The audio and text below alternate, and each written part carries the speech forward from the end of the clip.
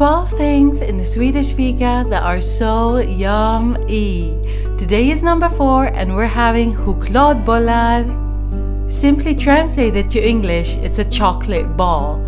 These chocolate balls are so amazing. I can easily say that these are one of my favorite non-baked chocolate balls. Alright, so to start us off, we're gonna be needing 100 gram butter. We're gonna need a half deciliter raw sugar, 1 deciliter powdered sugar, and then 3 tablespoons coffee. The coffee is gonna be brewed already, so it's not powder, it's liquid.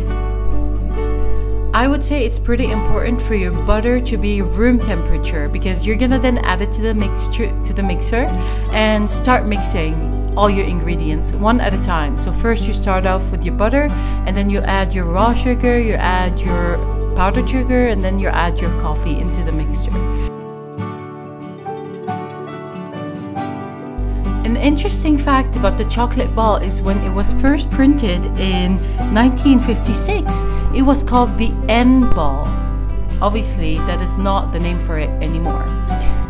It's simply a chocolate ball, which in my opinion should have had that name from the beginning.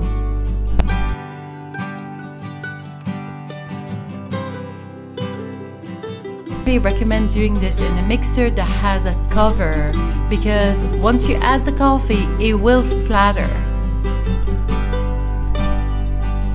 Don't forget to scrape your sides so nothing ends up being left out. Once you're done with that, you'll be needing 4 teaspoons cocoa powder, 2 teaspoons hot chocolate powder, and then you'll need 1 tablespoon vanilla sugar and 4 deciliter oat flour. It's important for it to be oat flour. Go ahead and add those ingredients one at a time, and when you come to the oat flour, add it a little bit at a time. You're gonna keep mixing until everything is blended and it looks something like this. What's so good about this recipe is that you can literally just taste it right there and then. Yummy!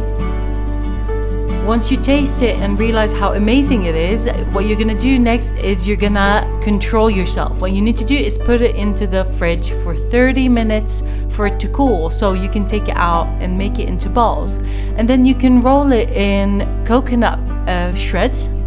That's what I roll it in. It's so yummy. You can even roll it in melted chocolate first and then in coconut shreds. Try this recipe and then thank me later. I know it's not my recipe, but thank me later anyways.